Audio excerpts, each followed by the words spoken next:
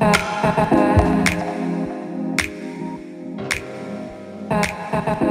what's up guys, this is Krishna here. Welcome to this exciting Houdini particles deactivation tutorial. I did a video some time ago and this is a long overdue tutorial, and I'm only going to cover the first part, which actually has the technique behind it. The rest of them are enhancements of this, and I'll leave all the files on Gumroad for free. And check it out. If you feel generous, you can contribute towards it. I would appreciate if you can please give this video a like and subscribe to the channel. Also, check out the YouTube pack on ajuice.com. The below animation is from there. You get a 10% discount when you use the code RESILIENT. Links in description. Okay, let's get straight into it. Alright, let's do this. Let's create a geo container and we will call this sim. Dive in, create a sphere, change this to polygon. That's good enough for us. And then I'll put in a mountain and I'll animate it like so. Okay, I'll also change the end frame to 120. That's more than enough for this, and just enable this time here. Let's animate it so it moves from left to right, and this will be there, and at 96 this will move by 5 or whatever. Okay, so it goes like that. Alright, fine, and we'll use this as our source for our pop network. Okay, let's dive in. Let's enable this, and you can see the particles are being generated. That's fine, but we don't have any velocity coming in. Okay, so I could actually put in a trail node here and compute velocity, and then if I run this, now the particles move. Okay, but I don't want that. All right, so instead what I'm going to do is I'm going to put in a pop wind here and increase the amplitude and increase the swirl size to 2, and now the pop wind will actually take care of it. We got this going, but as you can see, the particles keep moving. The idea is to enact or deactivate them. So what I'm going to do is I'm going to create a box here. Okay, and let's template that, press enter, and I'm going to extend this box just right there. Alright, and I'm going to increase the divisions here, and I'm going to put in a mountain here as well, so it looks like that, just to give some irregularity to the bounding box, because I'm going to use this as the bounding box. Inside of this bounding box, the particles are free to move. Once they exit this, they're no longer free to move. They will lose their velocity and eventually come to a stop. Let's dive into the sim and let's see. Obviously nothing has changed. Okay, so I'm going to put in a SOP solver here and dive inside, and let me just use this side as well. Here I'm going to put in an object merge and bring in that box we created, this guy here, and into this box. But for the incoming geometry from the dot geometry here, I'm going to create a group create, and I'm going to create a group called stop and change it to points, and this will be all of it really. I also want to create another group here just underneath it and connect this to the bounding box, where inside this guy will be bounding region and bounding object, and this will be called advact. Okay, I'll just call it advact, meaning it can move. I'm going to put in a group combine, connect that to there, that to there. Now I want to separate the stop is all but advact, so anything that is advact will not be part of the stop group. Okay, so why am I doing this? I used to be able to see this thing, but I can no longer see it. But anyway, I don't know. What are we going to do with this? We're going to create a merge node here, and I'm going to drop that guy in here, and in the pop wind I want to check this group and you should only advect group. That's number one. Let's now check it out. So the moment they go out, they shouldn't advect. Alright, the pop wind should not affect them. You can see some of these particles are getting stuck. However, when it does go out, although the pop wind is no longer coming into play, it continues to move because of the momentum.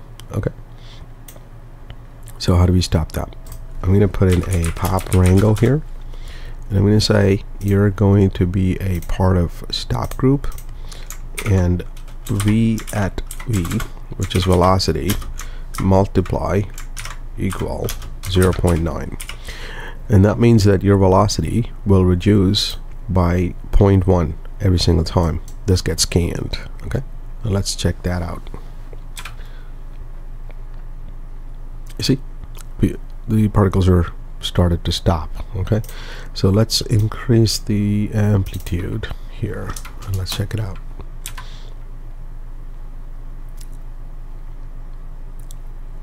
Yeah, there you go. Perfect. I want to actually reduce the size of this sphere. Okay. Yeah, that looks much better, I think. Alright. And I want to template this guy as well here. Let's see. Just to check.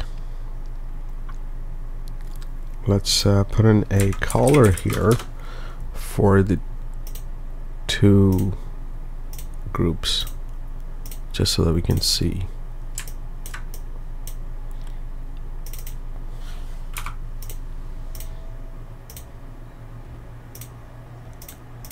Okay.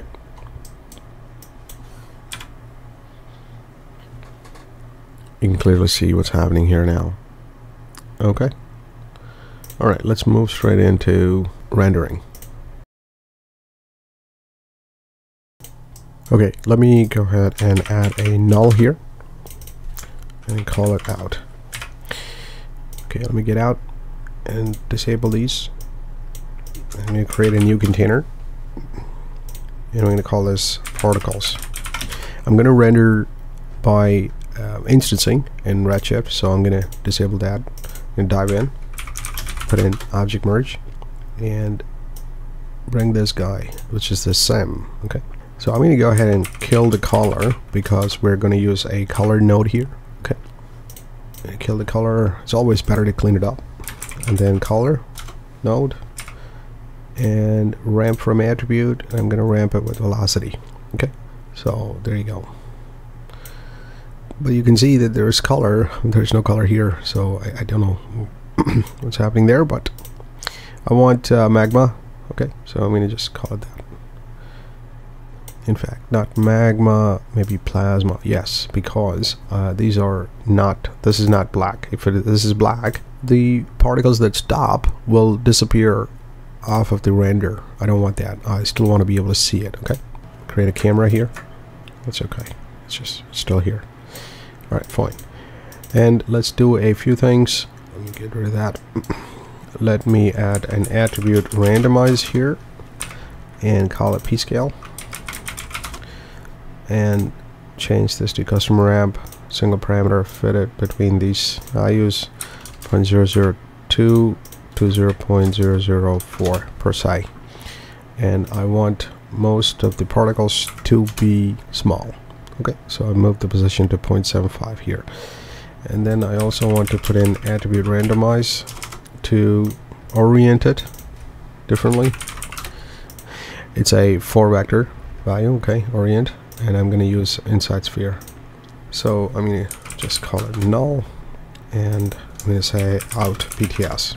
The way instances work in Redshift is that you need to create an instance for every instance you want to instantiate on the particles. Okay, so in this case, I'm just going to bring in a sphere.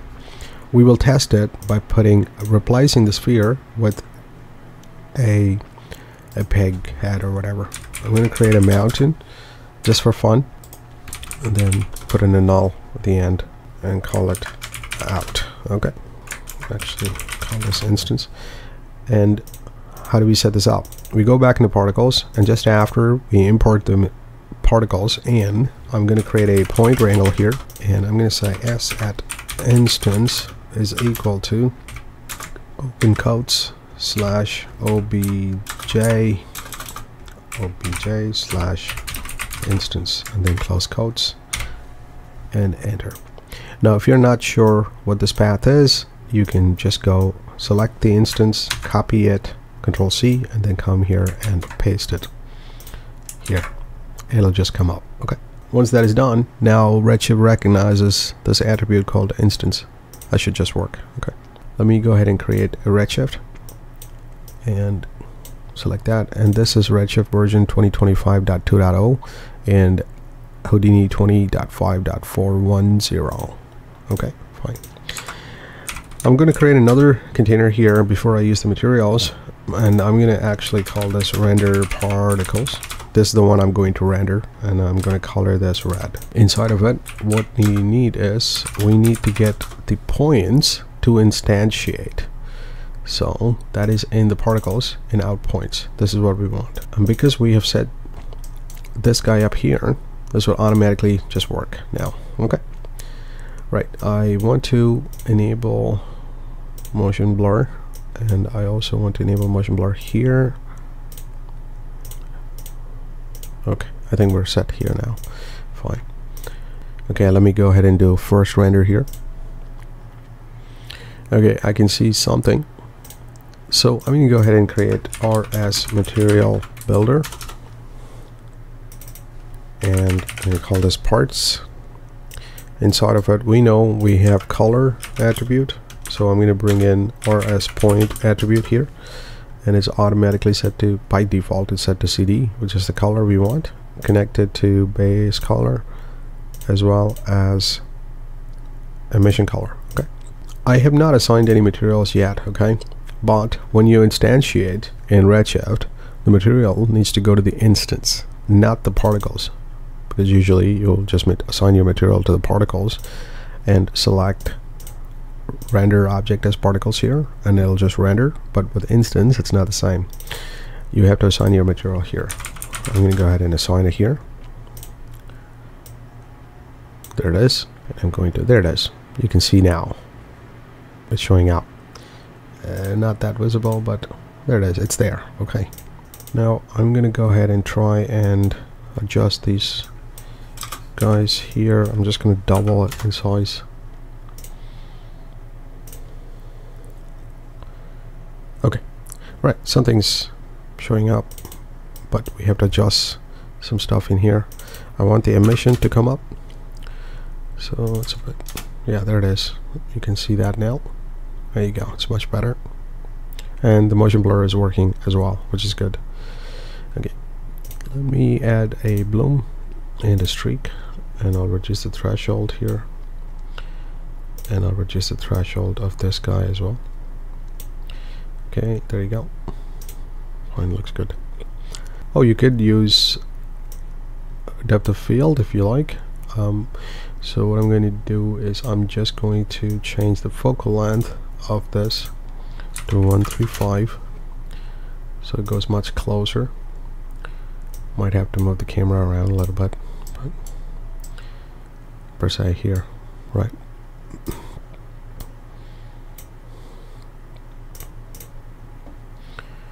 Okay, now let me click on this icon here. It says click to focus, and what's the sampling? It's set at 16 right now. Hopefully, oof, okay, that's definitely not right. Unfortunately, you'll have to click on it exactly where it is at. If this is a problem, what I can do is I can actually render the particles directly, just momentarily.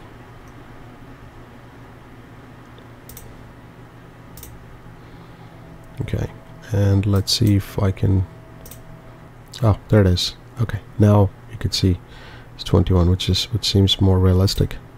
Oh, that's okay. Alright, I'm gonna reduce this. I haven't even enabled the bokeh yet, so there you go.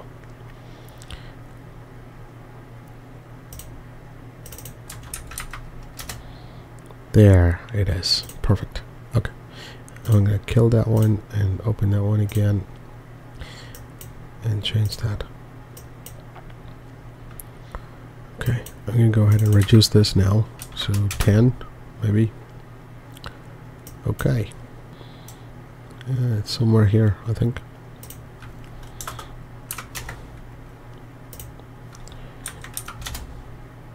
So if you're not a big fan of this color here, okay, so what I can do is I'm going to go ahead and disconnect these guys, and I'm going to change the emission color to this kind of color here. It's not bad, just a bit more reddish. Okay, and I think that is actually okay as well. This is the original color. Anyway, I'm going to go ahead and render this and I'll come back.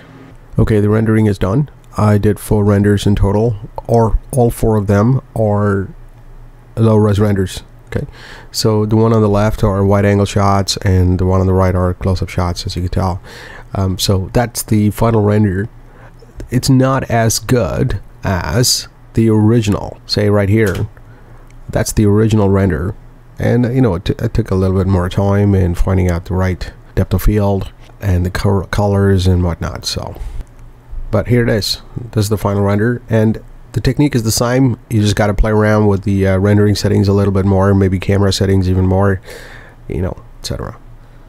Okay, thank you for watching. Appreciate it. Cheers.